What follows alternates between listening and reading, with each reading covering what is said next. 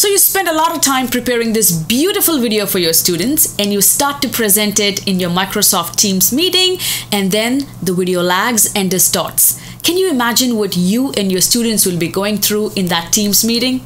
Hey, my name is Bhavani Kola. Welcome back to my channel. In today's session, I will be showing you a quick and easy way to present your YouTube videos in your Teams meeting without lagging or distorting, and also including the audio. So without further ado, let's go ahead and jump right into it.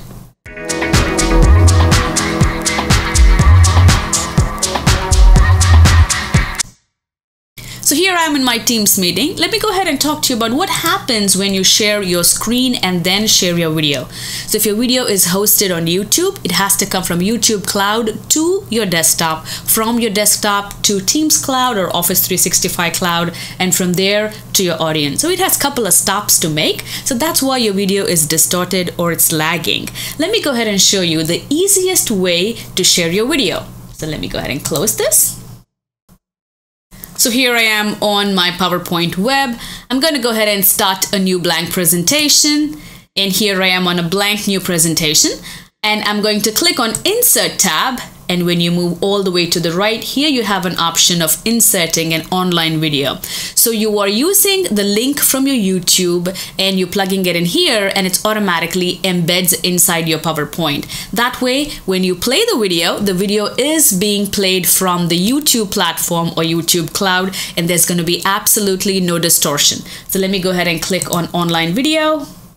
I'm going to paste the YouTube link that I want my students to see. Definitely, I want them to know how to convert a Word document into PowerPoint. I'm going to click Insert, and once it's here, I'm going to reorganize it or resize it.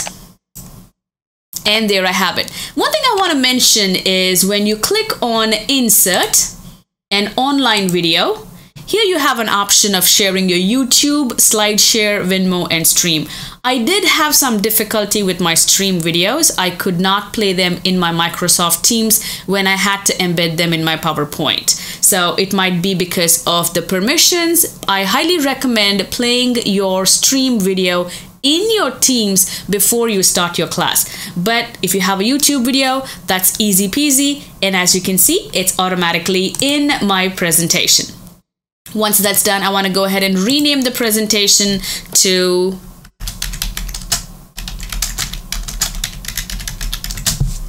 Best Way to Present. Why not, right? Now, once this is done, let me go back to my Teams meeting.